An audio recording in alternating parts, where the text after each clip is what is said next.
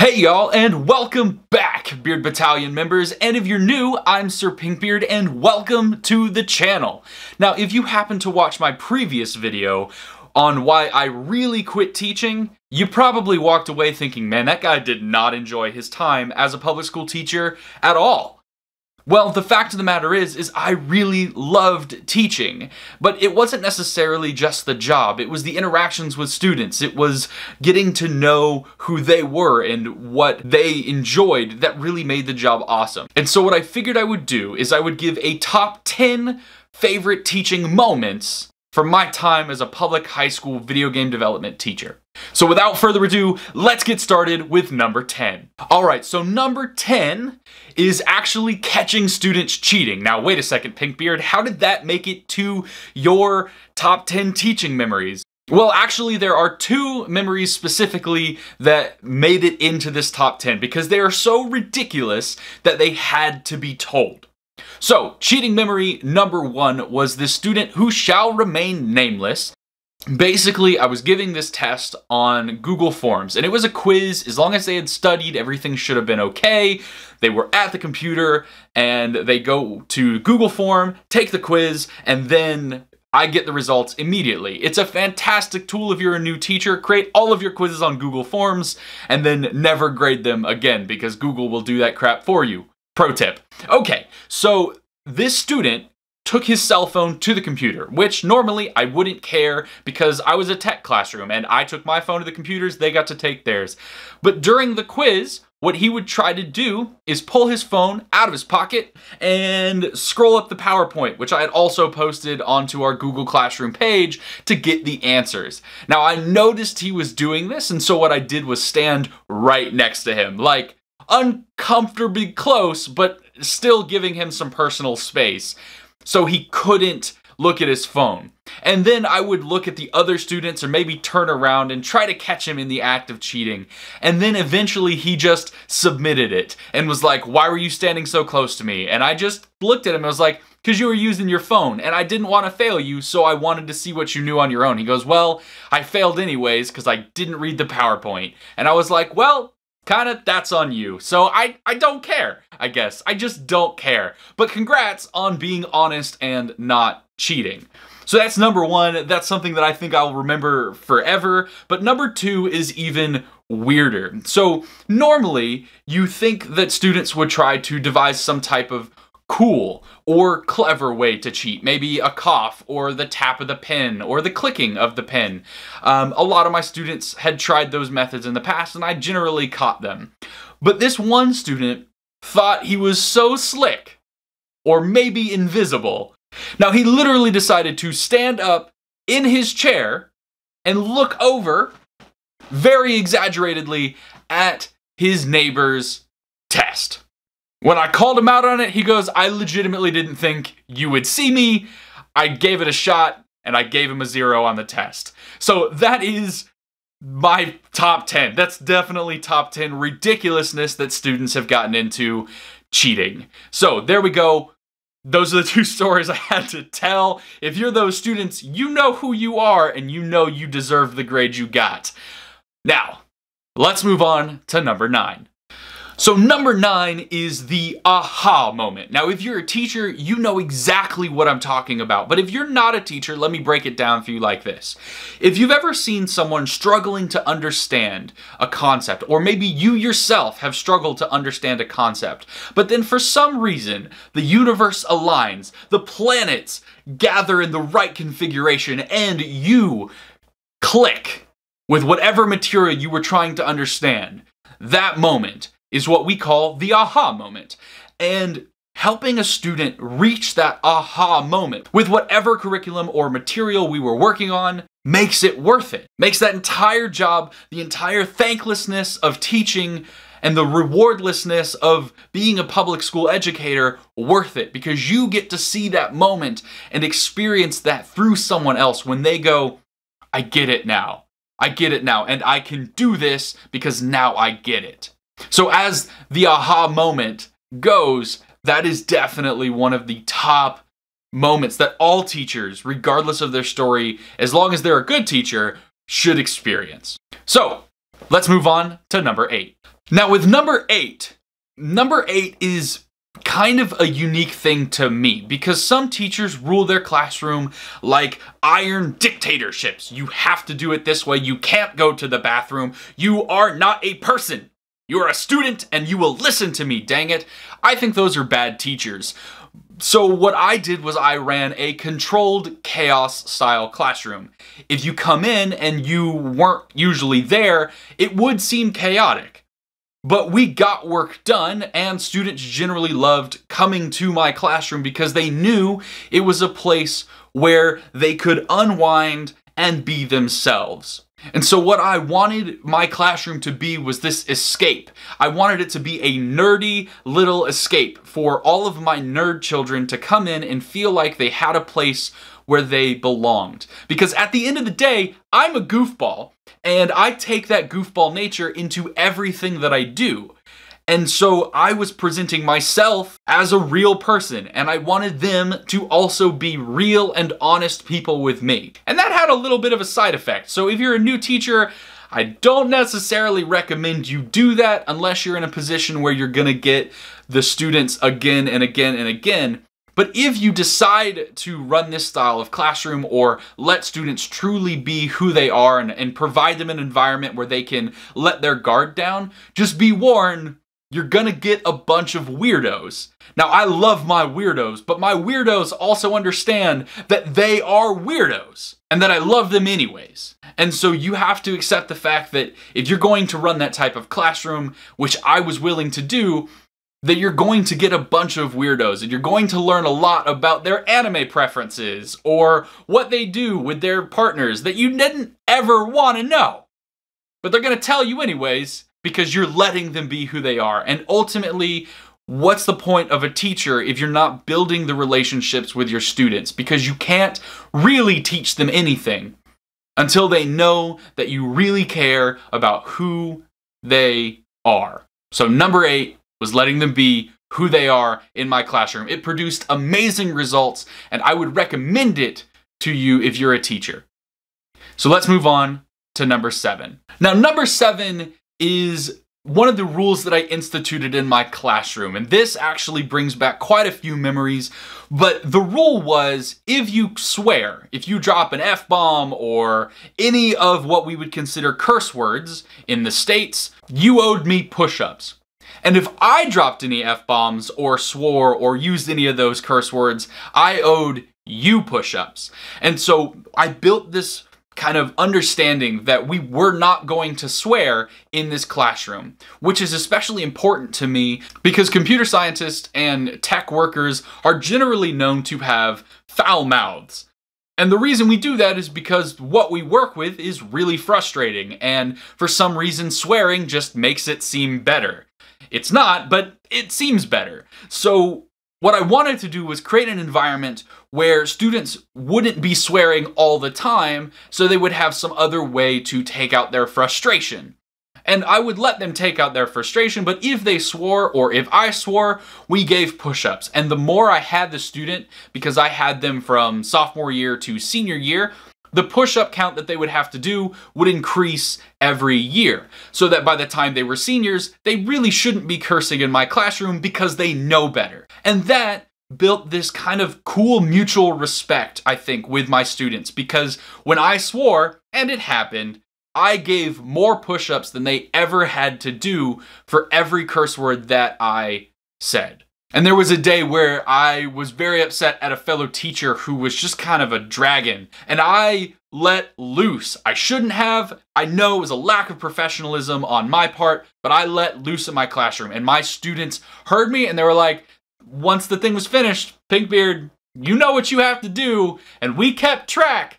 And that day I did like 100 to 75 to 100 push-ups. I can't really remember, but I did a lot. And I'm a fat guy who doesn't usually do push-ups. So I was like sweating, and there was almost a puddle of sweat on my classroom floor, which we wiped up and cleaned up, but it was kind of like gross.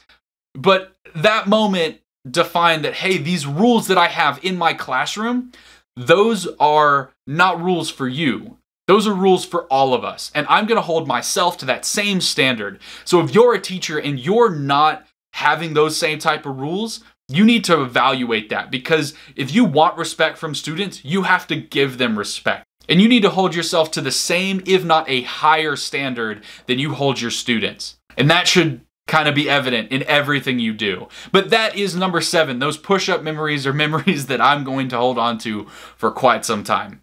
Let's move on to number 6. Now, number 6 was the fact that I actually had a quote book, and students were compiling it from all of my different classes and building this kind of quote book of Pinkbeard. And that was not uncommon for the school I was at, because we had some eccentric teachers. And if you're an eccentric teacher and your students love you, they're going to write down the quotes and the things that you say. And they're going to repeat those stories, and they're going to become kind of these school well-known secrets. But my quote book was a little different in that all of my quotes, and I mean all of my quotes, were taken ridiculously out of context. Because they're funnier that way. Why not? I mean, honestly, they are funnier out of context, but every single one of them was taken out of context, and most of them probably could have gotten me in trouble if I didn't explain the story that was going on around it. So if you guys want a video of me going through the top 10 compiled quotes of my time as a teacher, let me know down in the comments below. I will pick out the best, and we will get a video on that for you guys to find out. But one of the quotes that got used quite a bit, just to give you a taste, so if you want to find out if there are more, was necrophilia is okay. There's more to that story, but I'm not going to tell you the context unless you want a video on it. So that's the quote. We're moving on to number 5. Now, number 5 is a bit more serious than the rest of these, because it involved my students unironically, unfacetiously calling me dad. Which, I'm gonna be honest, when I started teaching, I was like 21 years old. I was working with students who were 15. It felt weird to be called dad. And then the whole daddy thing came out, and then I just like, don't call me daddy ever. Please don't. It's weird. You should never call a teacher daddy unless you're married to them. And even then, it's strange. But they called me dad. And they called me dad because, I think, because I provided an environment where they could grow and they could voice their frustrations, and where I held the same standard of rules for their education that I held for my professionalism. I let them be themselves, and I told them that I loved them, and I showed them that I loved them and that I was willing to care about them and their problems. And not all of the students that I taught had that at home, which is really sad, but because I was that stability in their life, they called me dad. And it was weird at first, but I actually grew to love it, because it meant that I was having a real effect on their lives. But they called me dad, and I called them sons and daughters. And if they've graduated and they're in college now, some of them still reach out to me and call me up and say, hey, things are going wrong. I need some advice. What would you say? And I feel like a proper father when that happens. And I know I'm not their parent, but it means so much to me that I was able to provide and mean so much to them. So let's move on now to number 4. Now, my students were weird. We've already talked about that. But they were also really creative and really loving. And so what they would do on my birthday for a few years, I think they did it 3 years maybe, is they would sneak into my classroom after school the day before my birthday. And then they would coat my room in whatever. So one year it was sticky notes, and literally everything was covered in sticky notes with a happy birthday message. And like, I found sticky notes for 2 years because they had hid so many sticky notes in my classroom. And then the next year, they actually coated my room in tinfoil. And here's a video of what my classroom looked like. Now, this video was taken when I didn't realize I was going to be using it, so we'd already kind of cleaned up the room. But as you can see, everything is basically coated in tinfoil. And they would stay for 2 or 3 hours after school doing this in preparation to give me a surprise birthday gift. Even though it was really a prank for them, it was something that I really enjoyed and I looked forward to, because there was always some actual gift hidden in the sticky notes or hidden with the tinfoil. And I look back on those memories quite fondly and think of them quite often. So that's number 4. Let's go ahead and move on to number 3. Now, if you were to pop into my classroom, you would have seen a lot of chaos, but one thing that you would have seen all the time is that there was an extra chair by my desk. And no one really asked me why that chair was there. I think they just kind of thought, oh, he just has a chair for maybe rolling around his classroom, going to all of the computers. And I used it for that sometimes, but the chair was actually there to give students a place to sit and vent their frustrations about other teachers, about their schoolwork, about their home lives, or about relationships or whatever. And sometimes they would ask advice, or sometimes they just wanted to vent. But because I had built this relationship with my students of letting them be who they were and holding myself to a higher standard or the same standard as them, and because they felt like they could trust me because I had become that parental figure in their life, the chair was there so that when they needed somebody else's perspective on an issue that wasn't life-threatening, but they wouldn't go to their parents about, because as all teenagers know, their parents know nothing, which changes once they're in their 20s, but teenagers don't believe their parents know anything, so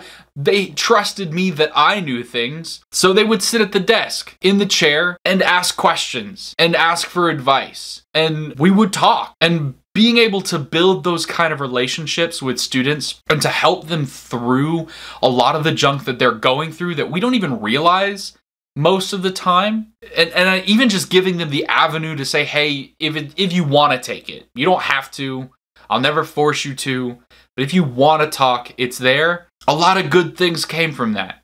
A lot of good things for my students. I got to know them better. They got to improve in their own lives. And I got to learn a lot about their perspective. So overall, having that chair next to my desk for students to come and talk was worth it. And it makes it to the top 3 things that I loved about teaching, was being able to have those type of relationships with students who needed my help. Now, just a word of warning, if you're a newer teacher or you don't have the same group of students every year like I did, that might not be a feasible option for you. So don't try to force it. But also, if a student comes to you with a problem, they trust you and they know that you care about them enough. So make sure you make time for them, because if you don't, they might not come back the next time. And then they might be left all alone. And as a teacher and as someone who deeply cares about high school students, that's the worst thing that can happen. Now let's flip the script and go to a much lighter note for number 2.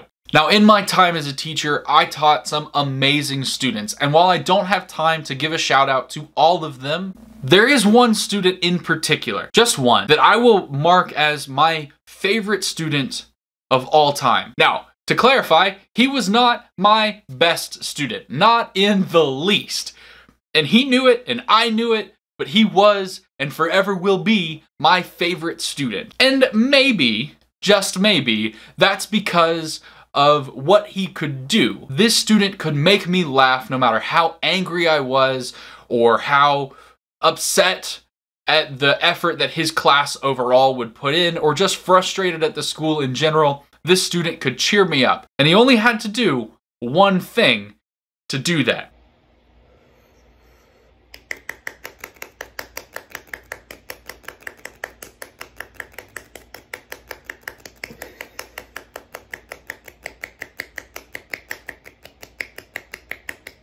Now, when I was figuring out whether or not I was going to quit teaching, I would think about this student doing what you just saw again and again and again. And it would cheer me up to no end. And you know what? Out of all the things I've done, the students that I've helped, that one student doing that simple thing that made me laugh and brought me so much freaking happiness, that one student helped me carry on through teaching when I knew I wanted to quit. And I don't think he knows that until he watches this video, and certainly nobody else knows it because I don't really talk about it that much, but that student was my favorite student of all time, simply because he could always make me remember that teaching was worth it. In the depths of my should I quit or not, just his memory was enough to make me go, yeah, I can keep going. And then I could focus on the students that I worked with. And I'm not gonna call them out here because I'm gonna forget someone and they're gonna be upset that they weren't mentioned.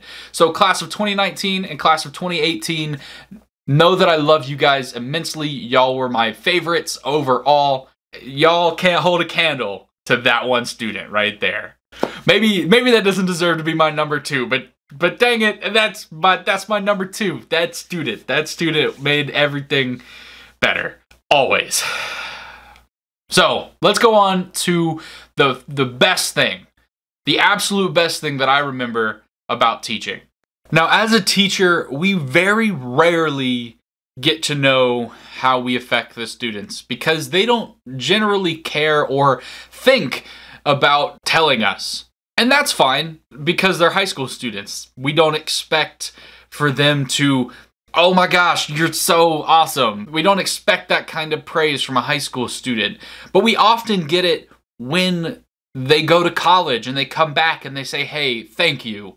I didn't realize it then, but you had so much influence on my life. And so a lot of high school teachers get that kind of thanks after students have gone and graduated high school, sometimes graduated college, and they can kind of point back to a single class that they loved the most. But when I was leaving the school and my students had found out about it, they compiled some notes. And I have kept this journal and I reread these notes to me pretty frequently, actually, because I'm reminded why I do what I do, why I want to help people grow through the notes that they've left. And that my work that I did, while often it felt in vain, was not in vain. And so I'm just going to read one of these notes to kind of summarize this whole thing. But this is number 1, finding out what students really thought about my class, about my teaching, about the relationship that I had built with them. Sir Pinkbeard, I can honestly say that you have been the best teacher I've ever had.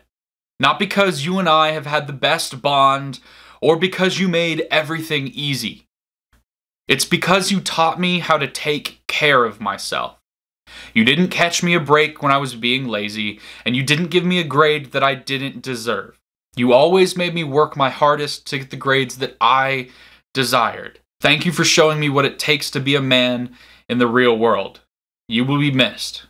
Now, I'm not going to read who that student was from, but there are so many more notes just like that in here, and I cherish each and every one of them. Alright guys, that's a wrap. That's my top 10 teaching memories. But if you want to see why I really quit teaching, you can go ahead and click on the card here and it will take you to that video. And if you'd like to subscribe or put a like or a comment down below and let me know what you thought about this content, that would be fantastic. So as always, thanks for watching. I'm Sir Pinkbeard and I will see you in the next video.